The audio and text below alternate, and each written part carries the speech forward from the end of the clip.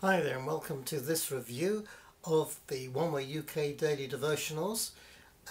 This time for the week beginning Monday the 13th of September. I hope I haven't upset anybody who really wants to say I'm sorry, but the week begins on Sunday the 12th of September. That too is true. It's just that our devotionals run from Monday to Friday every day throughout the year, and it's been going on for over 8 years, and God willing will continue for some while yet. But we're reading from Genesis 49, and I've been thinking, because we've reached that stage where Jacob is just blessing his sons one after another before he dies, and I'm just sort of thinking, reading over what we've been looking at this week, what was the most effective way of doing it. And I thought, well, why don't we just forget entirely about the sons of Jacob and just concentrate on one point for each day that came out of our consideration of what we were reading, of these blessings that Jacob was giving his sons, or these words, these prophetic words he was speaking over them. So if that's okay with you, we're going to proceed and say that on Monday we discovered that believers, that's you and me, believers in the Lord Jesus Christ, have recovery powers in bad situations. And Micah, in chapter 7 verse 8 of that book, Micah really expressed it, I think, in a wonderful way. He said, "Do not gloat over me, my enemies, for though I fall, I will rise again. Though I sit in darkness, the Lord himself will be my light." And that just shows that there is that confidence in Christ that we will rise from our difficulties. We will become overcomers. That's what we are. We're overcomers. And when difficulties come in life, of course, they are there so that we can overcome them and just be what we're meant to be in Christ. And that last little comment of Micah, though I sit in darkness, the Lord himself will be my light. Beautiful. Then on Tuesday, we were drawn to the New Testament, John 15:16, where we saw that Jesus spelt it out to us. You didn't choose me, I chose you. I appointed you to go and produce fruit that will last, so that my Father the Father will give you whatever you ask for using my name. Fruit that will last is food fit for the King of Kings. And I think that's just an amazing thing. Jesus, he's there, but actually when we gave our lives to him, we didn't choose him. He was choosing us. And furthermore, he didn't just leave it at that. He appointed us to go and produce fruit that will last, so that the Father will give us whatever we ask for using Jesus' name. Well, if that isn't good news, I don't know what is.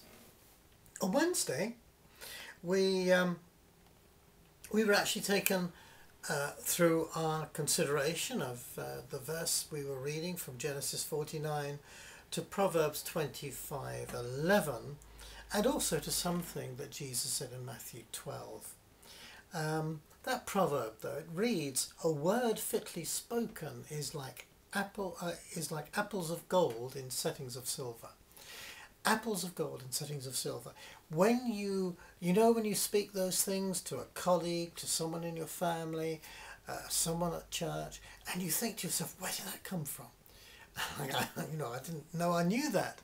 Well, it's a word fitly spoken, and to that person it becomes like an apple of gold set in silver. In other words, something much to be desired, something wholesome, and something precious. And this is what Jesus said in Matthew 12. Out of the abundance of the heart, the mouth speaks. A good man out of the good treasure of his heart brings forth good things, and an evil man out of the evil treasure brings forth evil things. That means when people speak badly to you, well, you know it's not coming from God, because a good man speaks good things. And that's you and I. We have the Spirit of God within us, and therefore we have the potential to speak good things to people, and those good things will be a blessing in their lives. Let's move on. Moving on again, this time Thursday, and we just mentioned here that we were looking at the blessing that Joseph was given by his father Jacob, and we just sort of came to that conclusion that, look, hey, if we actually substitute our Heavenly Father for Jacob in this situation, then we get an accurate picture of how God views each one of us. You see, because we will be strengthened by Jesus the Mighty One, Shepherd and Rock. We too have blessings of provision and abundance, and if we only have faith, these blessings will come upon us, because we are chosen children of the King of Kings. Remember, Jesus said, "You didn't choose me, I chose you." God's blessings come upon you and I, not because of our righteousness, not because we're some sort of like spiritual hot rod that God just can't resist blessing us. No, no, no. It's got nothing to do with our qualities. It's got everything to do with the qualities of Jesus, our Saviour.